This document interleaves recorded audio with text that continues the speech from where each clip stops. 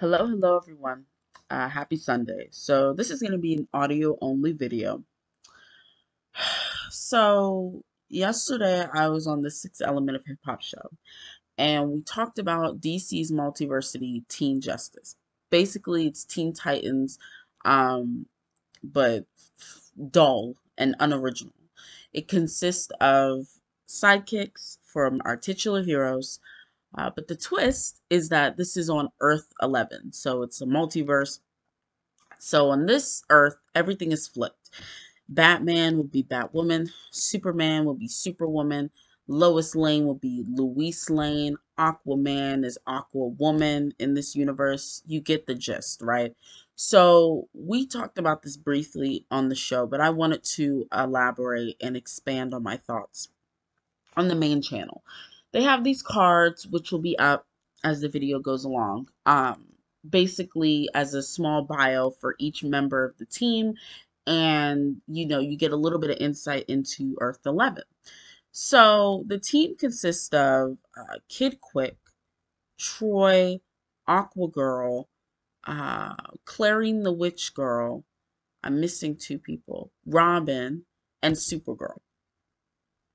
So I'm reading the bios, and I read the little article that was kind of telling what would be in the comic, because they actually debuted in 2020 and I had no idea. I learned about them yesterday, and it turns out they're coming back for Pride Month in June.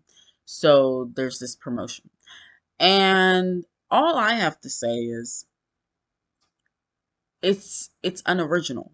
This is lazy, dull writing. If you need a crash course on how to be lazy with creating your characters and your stories, here you go. Like, what is it with these companies thinking all you have to do is just take previously established characters and flip the script? And when I say flip the script, I mean, oh, you race bend, or you gender bend, or you slap a label on them, and bloop, there you go. That's it.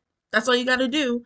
And you and the thing that gets me is the over representation, because this team, this universe is literally just here to be an avenue and a vehicle for representation, to just pump it out, pump it out, pump it out, but without putting any fucking heart or effort into it. So what we're left with is just a shell of representation, if you want to call it that, and diversity and inclusion, if you want to call it that, because I don't think that's what this is.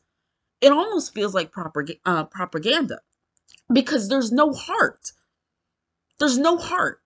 And these companies that do this, because it doesn't just come down to DC, right? This is beyond DC, but let's focus on DC. DC, they're doing this, and you think you're doing a service to these people that you're trying to include. But let's focus on the LGBTQIA plus community, because it's clear they are the ones being catered to with this team, right? Um, you think you're doing them a service, and you're not. It's actually fucking insulting. And if I were part of that community, I would be pissed off. I'm pissed off for them, because this is how you give them representation. You give them sloppy seconds.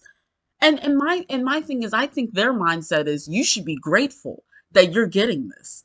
Here you go. We just took an established character, made him younger, and flipped it, and flipped their gender, or flipped their race, maybe, or and most of all, we just attached a sexuality to them, and here you go. That's it. Here you go. Fuck a good story. As long as you have some type of representation, we don't need to have good writing behind it. We don't need to have anything like that. It's fine.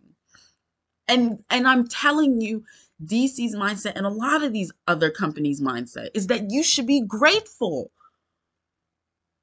because it's the same way they race bend a character and they expect you to be happy about it. And you wonder why fan reception is never there when you do shit like this. Nobody wants this. People want representation that has like I've been saying, that has heart and originality behind it, and it's not fucking dull.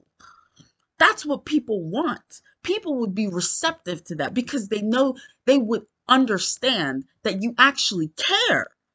Or better yet, why don't you give people original characters who happen to be black or who happen to be Asian, or in this case, who happen to be gay or bisexual or pansexual, or transgender, non-binary, what have you.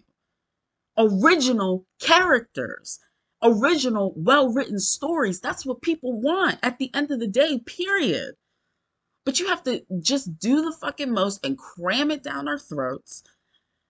And like nobody wants that. Nobody wants it. Nobody wants it. So I'm editing and I realized I didn't give an example of what proper representation should look like, arguably. So to me, the first person that comes to mind is Anissa from Black Lightning. If you remember, she was a gay woman who was in an interracial relationship with an Asian woman. I think her name was Grace Cho. Very rare to see on TV, to see a black person and an Asian person together in an interracial relationship. That's rare, especially with it having been a black woman and an Asian woman. Very rare. And you know what?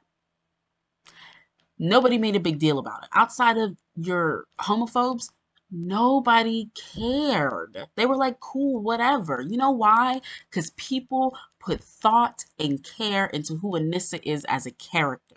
They did not lean on nor rely on her sexuality and her relationship. That's not her entire character. Come on. It's that simple. It's that simple. But these companies, they just don't care. Anyways, back to the video. So, I've had the cards up at this point, so you can have a gist of what I'm talking about. I can't be excited about this. I can't, because the whole premise, what this is, the anchor, your team, is unoriginal. And you are just rehashing and retelling the same stories that we've already gotten. The novelty has worn off. It wore off years ago with like the Crime Syndicate. That was cool when you did it with the Crime Syndicate. But at this point, it's worn off and you're just lazy, period. I guess this was a rant, because I woke up like 10 minutes prior. So I guess this was a rant. I mean, I'm just, it's just so irritating. It's so irritating.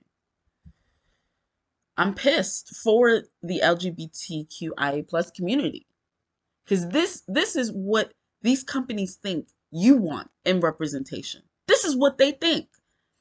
And I promise you, a part of them believes you should be grateful. And that's insulting in itself. Never mind the fact that your representation is sloppy seconds.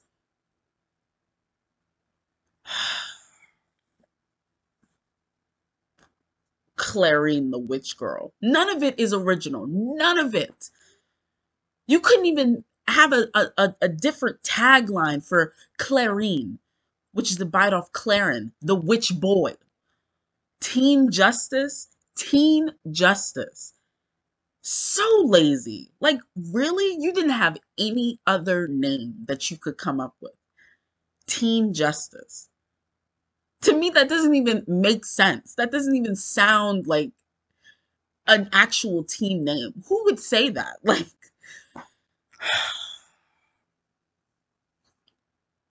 oh my God. Oh my God. Like, you read their bios and it's just a rehash of what we already know from titular heroes. Yeah, I guess this was a rant. It wasn't supposed to be, but it's so irritating. It's so irritating. These companies don't fucking care. They don't care. They're not doing a service to anyone they think they're, giving representation or inclusion. They're not doing them a service because you're not giving us anything original. Ugh. So, anyways, what do you guys think of DC's Multiversity Teen Justice?